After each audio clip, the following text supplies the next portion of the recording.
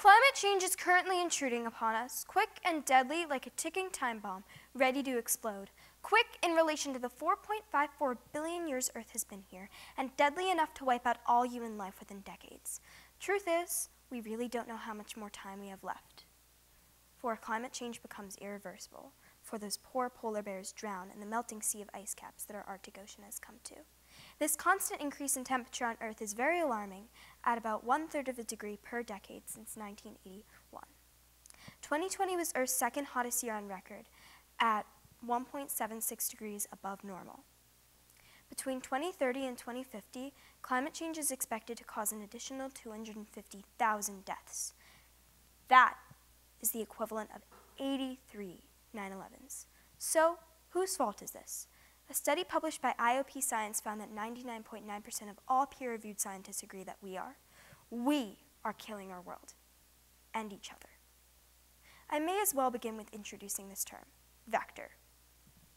Oops, not that vector. If you aren't already familiar with the word, a vector is an organism that transmits a disease, parasite, or genetic information from one species to another. In most circumstances, vectors are very harmful. The most common vectors spoken about today are mosquitoes.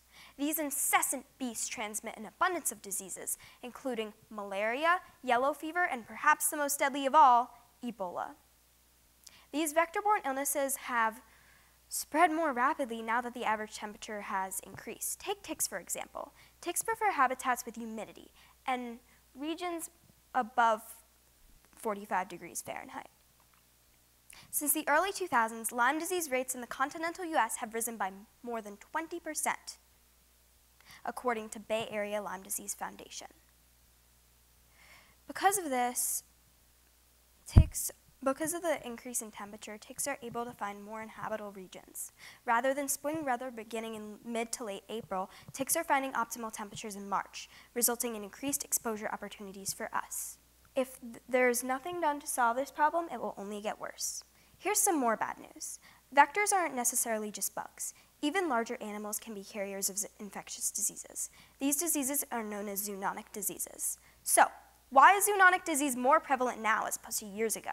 Well, there's a direct correlation between these diseases and deforestation. Deforestation is defined as the purposeful clearing of forested land.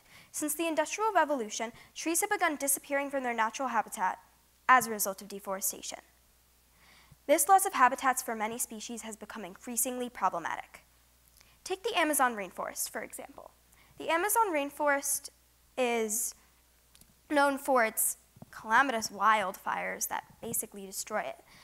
In fact, 17% of the Amazon is already gone, and alarming 18 million acres of forest are lost each year.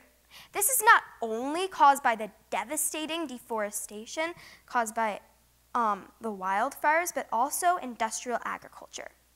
Cattle ranching, more specifically. When people need to make room for big industrial farms, it's usually at the expense of our world's most wonderful forest, home to trees and other wildlife. So, what do these animals end up doing once their habitats are destroyed?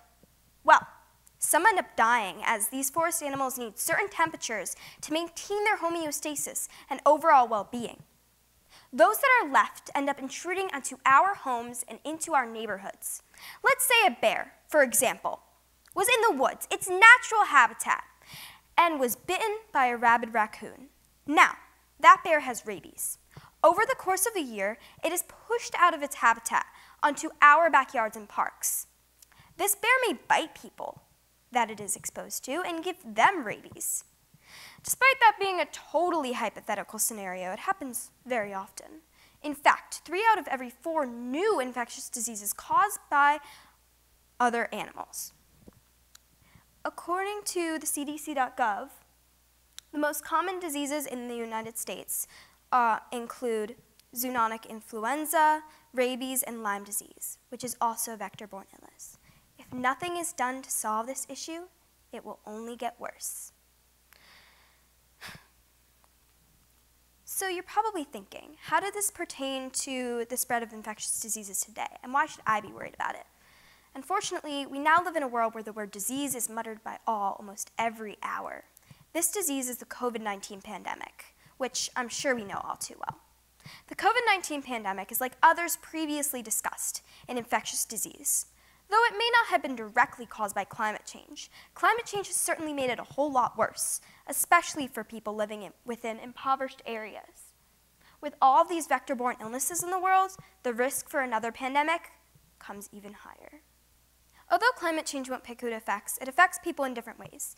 Most of the people sitting in this room today probably don't realize how much climate change has already impacted our world because we are immune to it, in a sense. Climate change has a greater impact on the less affluent countries and communities within them, just as things were in 12th century Europe during the bubonic plague.